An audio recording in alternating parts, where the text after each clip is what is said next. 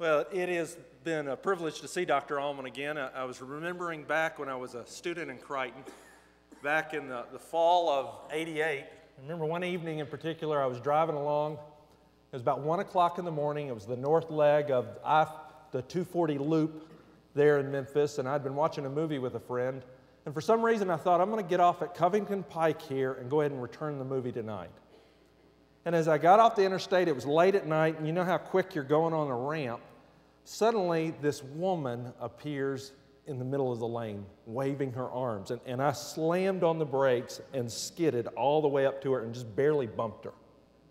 And she ran to my window, and her eyes were blackened, and she's screaming and hollering. She says, "He's trying to kill me." And she keeps pointing down to the Wolf River bottoms that ran right next to the interstate there.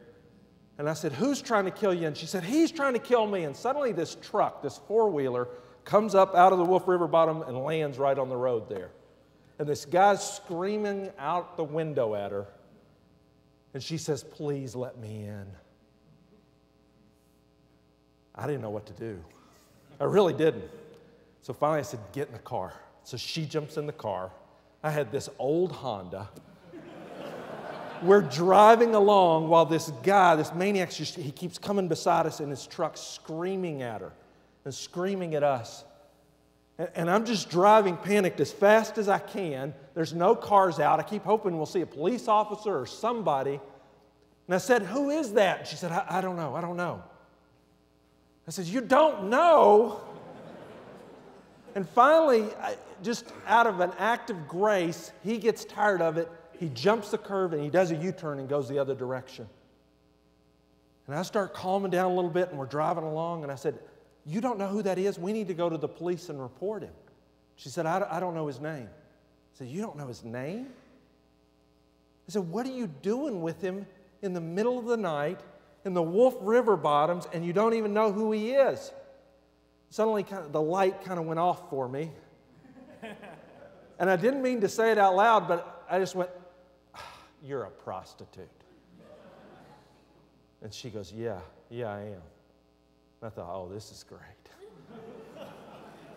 "So how was your night?" "Oh, well, about 1 o'clock I picked up a prostitute." And so we're driving along. I said, "Where can I take you?" And she said, "Well, here, let me give you directions." And as we're driving, I thought, well, at least I got to make the most of this situation. And I started to share with her the gospel. And I got a few sentences in, and she said, "I don't want to hear that." And it really made me mad. I said, I don't care. It comes with the ride tonight." So we kept talking. And I kept sharing, and as I was sharing it, suddenly she stopped me, and she began to share the entire gospel message back to me. She knew the truth. She started sharing about a childhood raised in a Baptist home with godly parents. I said, how did you end up here?"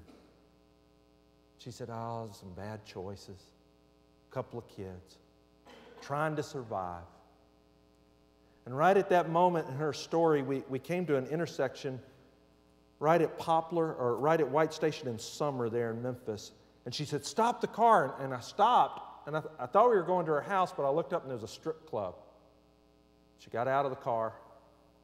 I said, "You're going back to work, aren't you?" She said, you just pray for me, sweetie." And then she walked off. And I remember as I first took off, I punched the dashboard. I was so frustrated.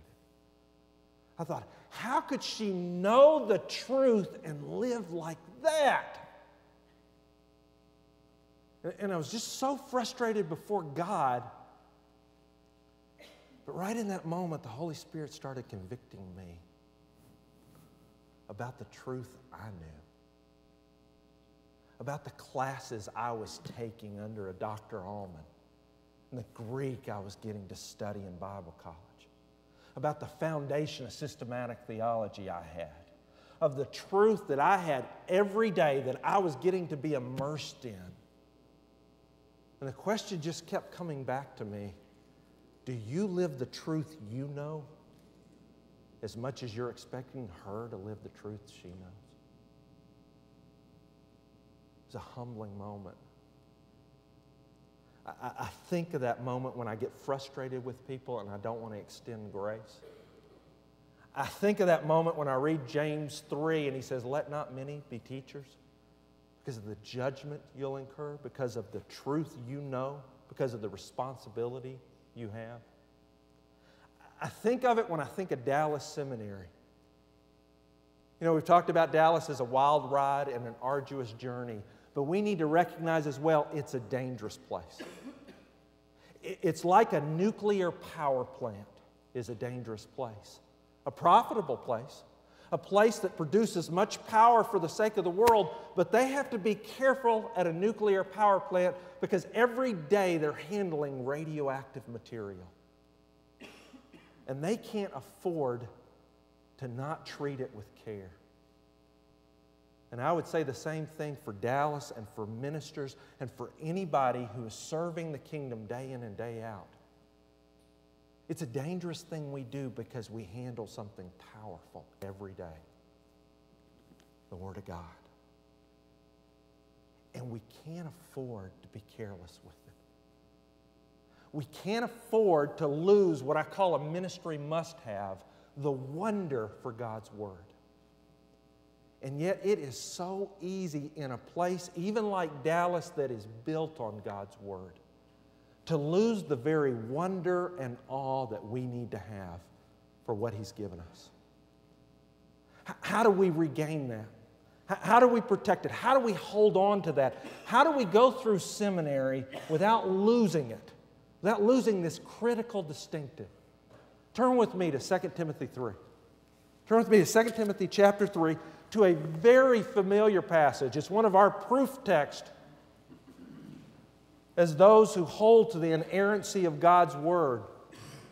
And yet, even in it, we see Paul's admonition to Timothy on how we can handle this, how we can be ministers, how we can be men and women who every day interact with it without losing it, without losing the wonder and the awe and the reverence that's needed for God's Word. First thing I would say to you that we see in it and how we can do so is just to remember again how remarkable it really is. Just stop for a moment and just remember, like you did the first time, how remarkable God's Word is. Look at the first statement from 3:16. All Scripture is inspired by God. All Scripture is God-breathed. It's God's Word.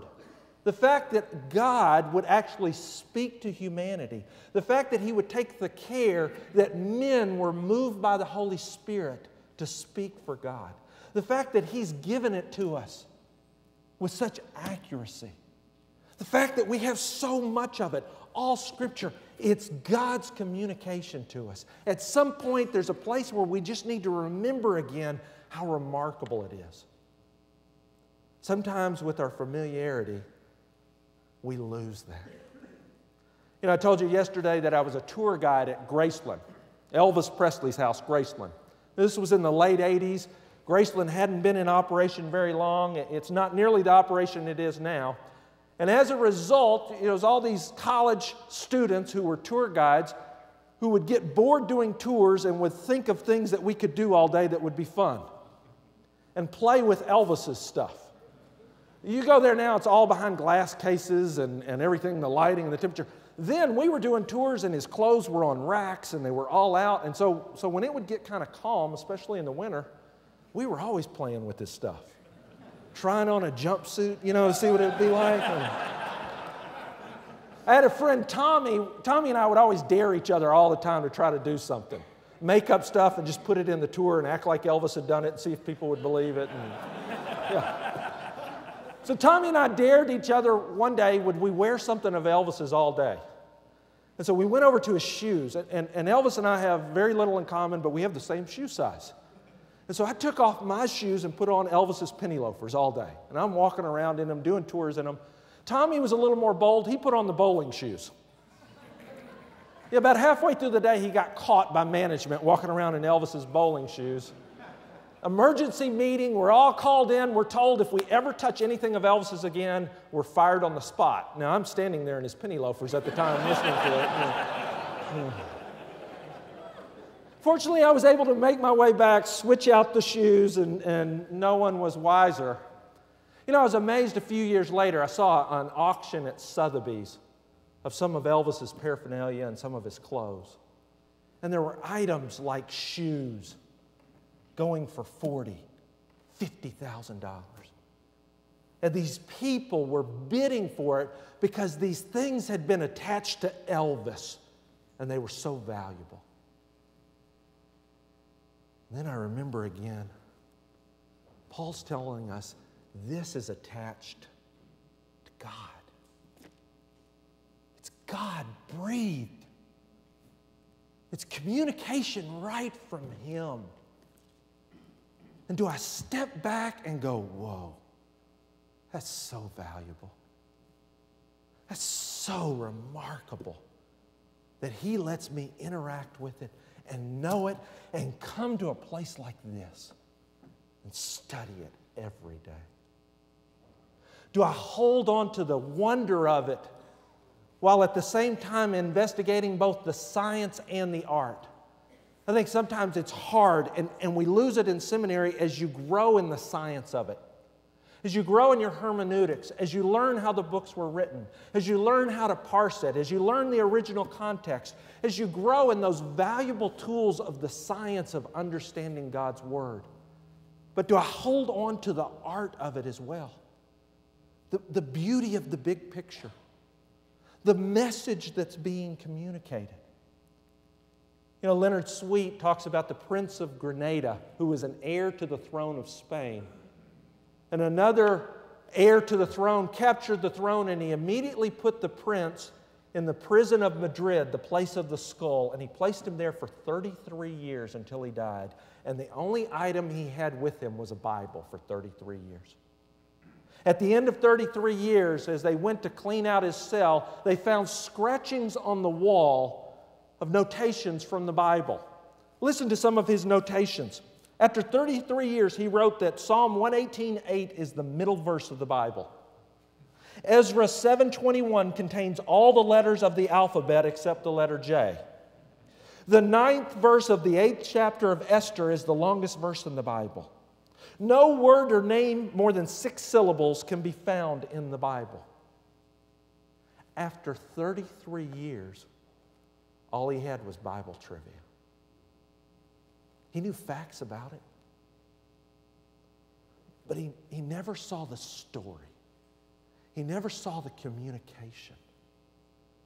I don't want to lose that balance as I grow in the science of understanding it with the art and the beauty of what God's communicated to me. My first year in college, I was bouncing around with majors, and I did film study for a year. And I remember learning how they made films, and they edited it, and lighting, and direction, and it about ruined me on movies. Every time I'd go to watch a movie, I could no longer enjoy the story of it anymore because I kept thinking, oh, that's how they cut that scene. Huh, the lighting, they did that. Wonder why they had them enter like that. Oh, they shot it from this direction. At some point, I'd lost the ability to hear the message and the meaning of the movie while I was looking at all the details and the science of it. I don't want to lose that with God's Word. I don't want to always open it and just see context or just see sermon outlines that I can preach to someone or just parse the words, all of which is valuable. But with that knowledge, I don't want to lose my faith.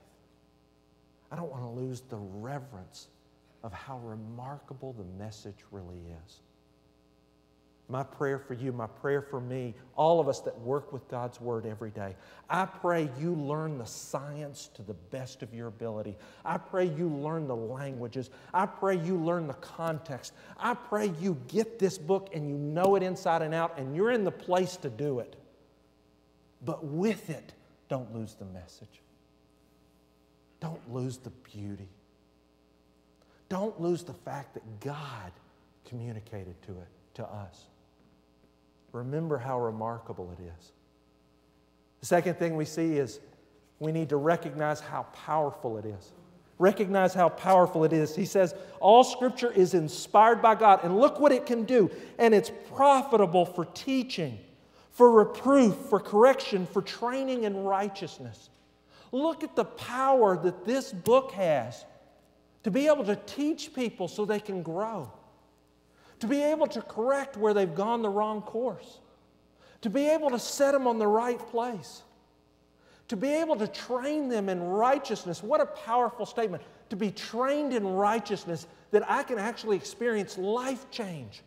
I don't have to be stuck in the life that I was in. I don't have to be a slave to sin. I can know the truth and be free in it and live a life that God says, yes, this book has the ability and the power to do that. I was reminded a couple of years ago, we were preaching through Revelation. And I was preaching through Revelation 3 and the letter to the church of Sardis. You know that verse in the letter to the church of Sardis 3:5, the promise to the overcomers, that they'll be clothed in white and that their name will not be erased from the book of life.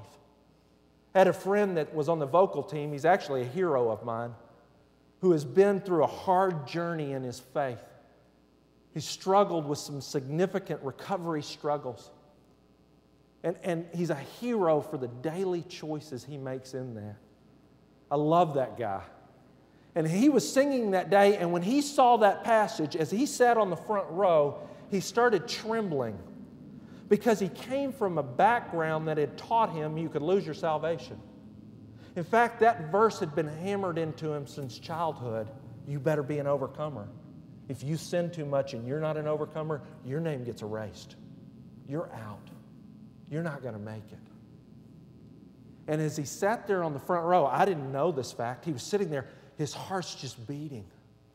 And he's scared to death of this verse. And then I said the phrase, and he who overcomes, your name will not be erased from the book of life. And immediately those old voices that came back to him said, you're not an overcomer.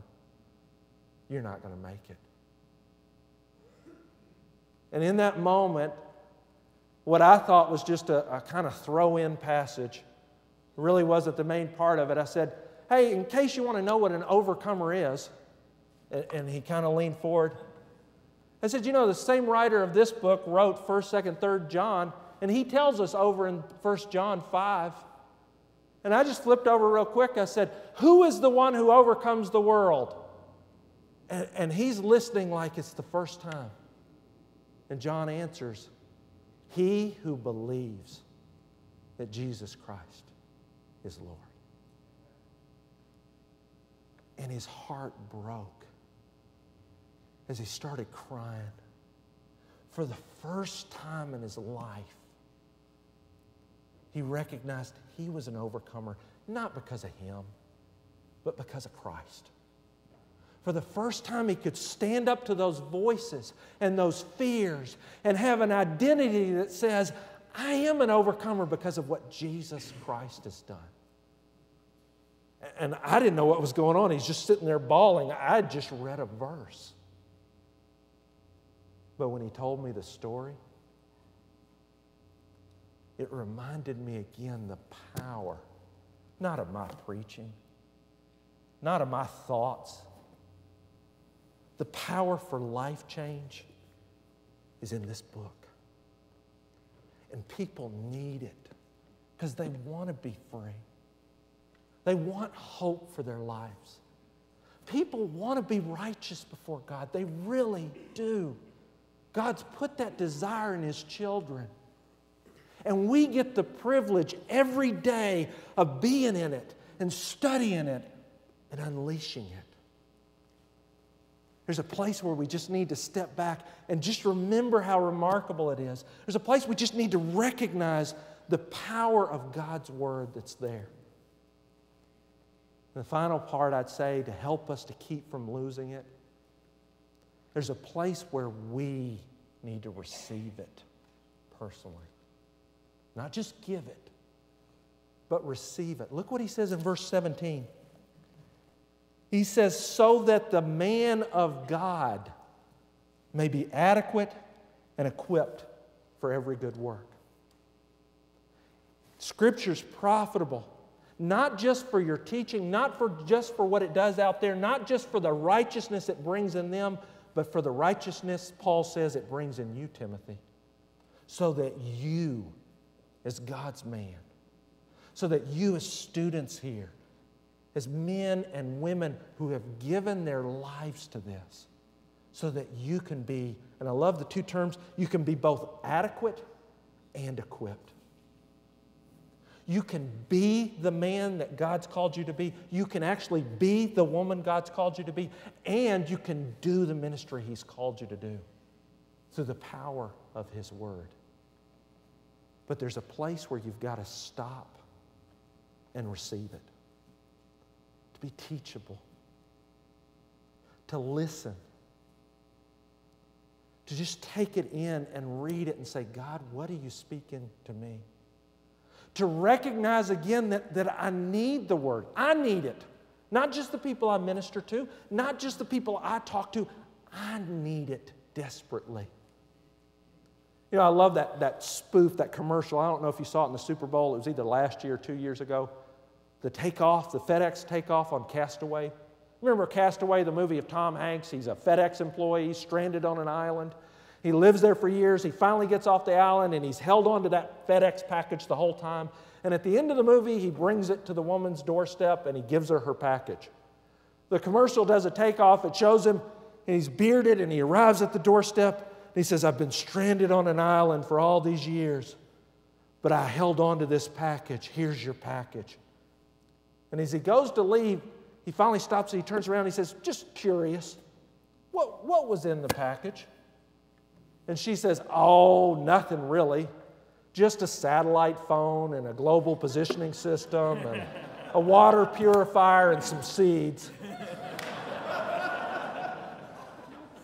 He kind of walks away.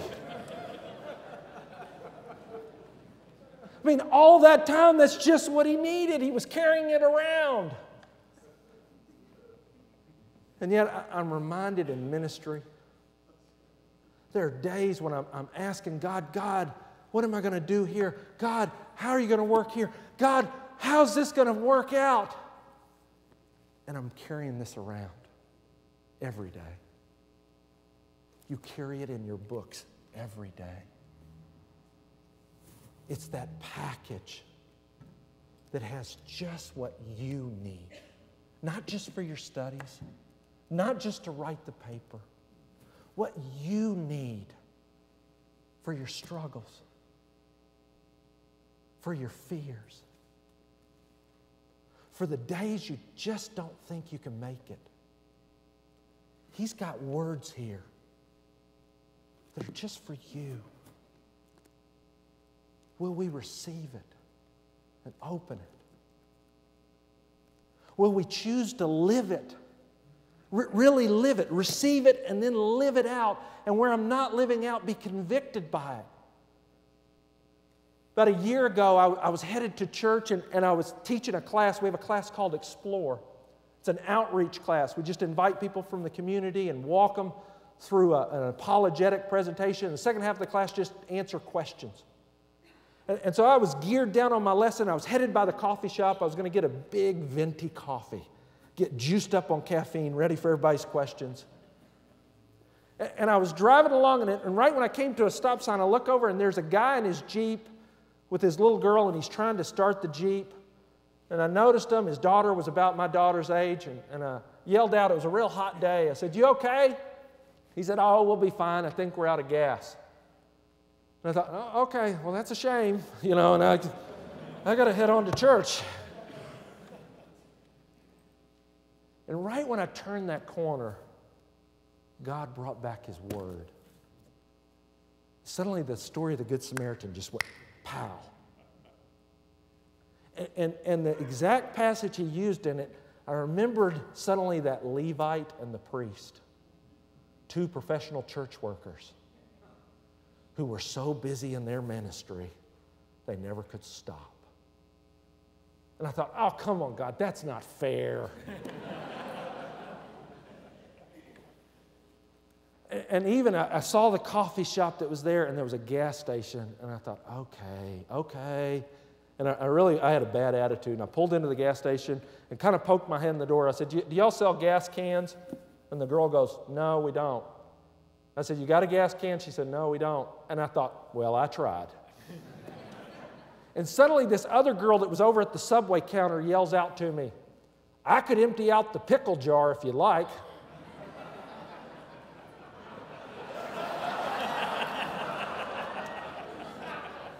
And I wanted to say, no, I really don't like. Sure, that'd be great. So she dumps out the pickles and she washes it out. I mean, she's got a better attitude than I do. And I go out and I get a jar full of gas. And I show back up with my jar full of gas, and the guy's kind of looking at me weird. And we find some cardboard and make a funnel and get the gas in it. And I show up at my class just reeking of gasoline. It's like, hey, I want to tell you about Christ. And people are like, yeah, great. God's word's powerful. And there's a place where we just need to stop, and when he brings it to us, and he says, you're not living it here. Do you really know that? Do you really believe that? Do you believe what you're studying so much that you'll receive it? That you'll live it, not just preach it? That you'll really believe what you're studying?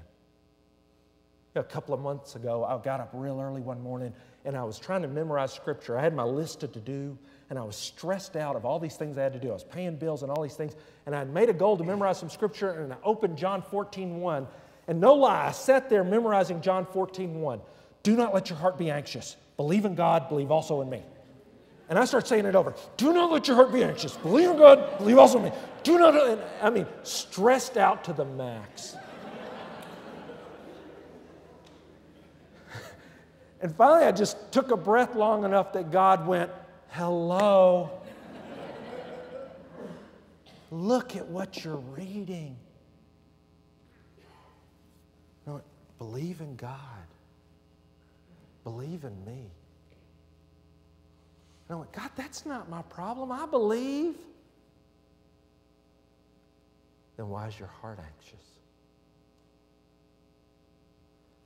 Do you believe in me enough that I can actually take care of your problems on your list?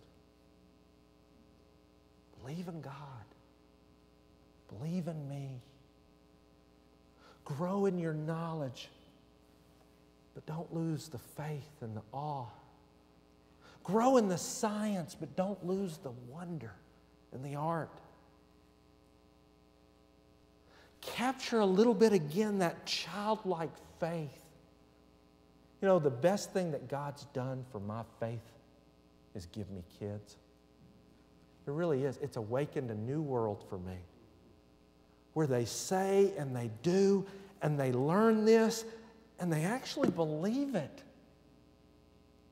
We were teaching about eternity and talking about rewards, and my daughter, my 5-year-old Kate, got so excited when she heard about mansions. She looked at me, she said, am I really going to have my own house? I said, honey, from what I understand, you are. And about a month later, we were at the dinner table and we were going through the day, and my wife Lee pointed out how Kate had been really kind to her little brothers that day. And I said, Kate, I am so proud of you. You know, when you do that, that makes Jesus so happy. And she put down her fork and she said, is he adding on to my house?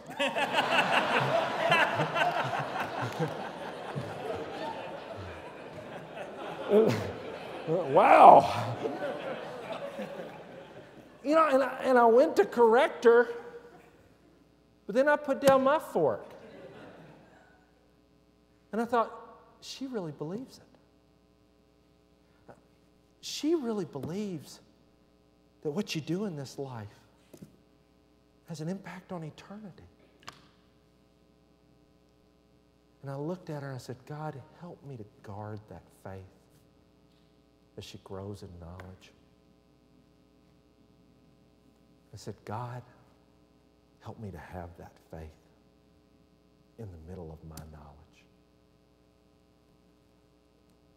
My prayer for you is that you could grow in knowledge here, but don't lose your faith. You can learn the science, but don't forget the art and the message. Don't forget to just stop every so often and stand in wonder of the Word of God. Let's pray. Father, I just thank you for your Word. Thank you that it's God-breathed, that it's accurate, that it's inspired, that it's what we need. Lord, I pray for each of us here. I pray for professors, I pray for students, I pray for pastors, I pray for counselors and for ministers. Lord, I pray for those of us who handle this dangerous material every day, this powerful, powerful thing that you've given us in your Word. Lord, help us to learn it well. But God, help us to love it well too. Because it's yours.